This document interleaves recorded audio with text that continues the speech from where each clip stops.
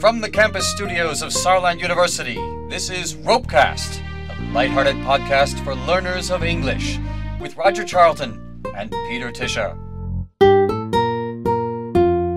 Well, listeners, welcome to another RoPeCast, our podcast for people interested in English, learning English, and everything related to that.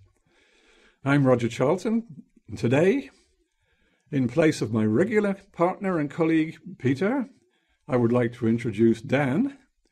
And Dan and I are going to talk today a little bit about the referendum that's coming up in the UK shortly. Hello, thank you, Roger, for inviting me. And we want to talk today about the upcoming referendum to be held in the United Kingdom in June on whether the UK should remain in membership of the European Union or leave, the so-called Brexit, that is a British exit from the European Union. For outsiders, it seems a little strange that Britain should be asking itself this question right now. There are no external factors that can be seen that would suggest that a referendum should be necessary now.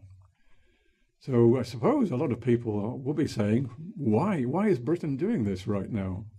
And there's no simple answer, is there? I don't think there is. I think one of the reasons maybe is that we have to mention David Cameron, who is of course the British Prime Minister, and in the run-up to the election, he promised to hold a referendum on whether or not Britain should remain in the EU as part of his promise, as part of something that his party would do if he gets elected as Prime Minister. Right. So yes, I think that is one of the reasons. But maybe Roger, you can tell us a little bit about the idea behind the referendum. A bit about the history. Yeah, it's perhaps slightly controversial, but I would say one reason is that a new political party was founded some years ago, which calls itself UKIP, United Kingdom Independence Party. Yes. And independence here means independence from the rest of Europe. So this is a political party founded originally with the sole purpose of getting Britain out of the EU. It has now broadened its platform, and that was, I think, the founding principle. So I think that's one reason why the whole business of EU membership has come to be a matter of discussion again, rather than left as dealt with in the past.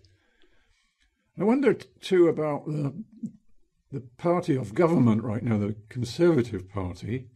It is and has been, for the whole of the time I can remember, divided on whether Britain should be fully part of Europe or on the fringes.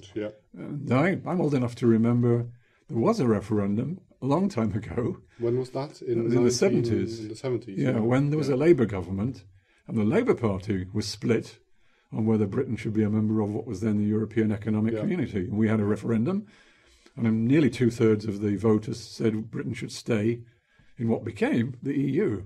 Yeah. So I think there's a kind of historical parallel here. Then it was the Labour Party that was split and said, let the people decide.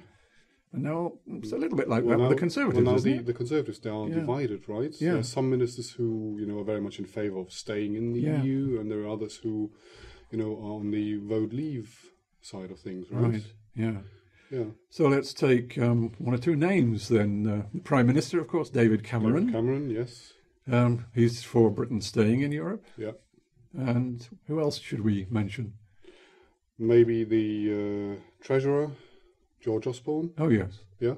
I think he's also on David Cameron's side, I think. Yes. Yeah. Chancellor of the Exchequer is his official title. That's right, yeah. The Treasury is behind this, I think. Yeah. Yes, he's representing the Treasury view. And then there is Michael Gove, who is, of course, the ex-Secretary for Education. Right. Now Justice. Yes. So he's on the what's become known as the Brexit side. Yeah. That is British exit. Yeah. Exactly. Yeah. And according to surveys of public opinion, it seems to be pretty evenly divided right now. I think so. I think so too. Yeah. I think both sort of side of the campaign are level pegging at the moment. Yeah. I think there's been quite a lot of information about the consequences for the British economy if Britain leaves the EU. Mm-hmm. And the material that I found seems to suggest that if Britain leaves, it's going to be bad news economically, both for the country and for individual households. I know that's still controversial, but... Well, nobody knows for sure, right? Yeah, so what data have you found? What does the data say? Well, for example, assuming that Britain remains in some kind of relationship with other European countries like Switzerland or Norway, even then there would be negative consequences. The gross domestic product would almost certainly fall by 2 or 3 points. Which is quite a lot. Quite a lot, yes. And under other scenarios, there would be an even bigger decrease in gross domestic product. And this would affect households around the country as well.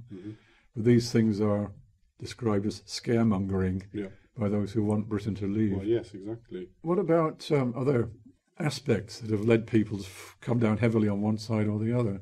I mean, it's not just an economic argument. No, not that. It's also immigration, which is which is a big topic. And I think the Nigel Farage talks about that a lot as being one of the bigger problems.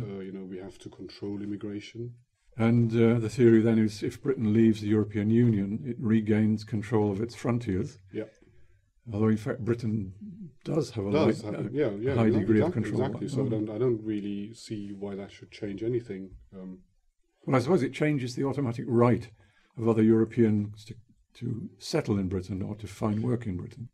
Because, I mean, I'm British, I'm working in Germany.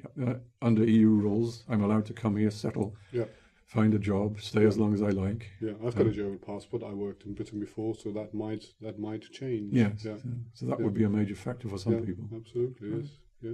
Well, there's a whole lot more to say about this, but perhaps we'll have a break now and come back a little later and perhaps talk about the opinions of ordinary people in the UK. Yeah, that's a good idea. Yeah. Okay. That's it for today, folks. Thank you. Bye for now. Thank you, Roger. You've been listening to RoPeCast, brought to you by Saarland University, featuring Roger Charlton and Peter Tischer. Tune in for the next edifying episode on your podcast dial.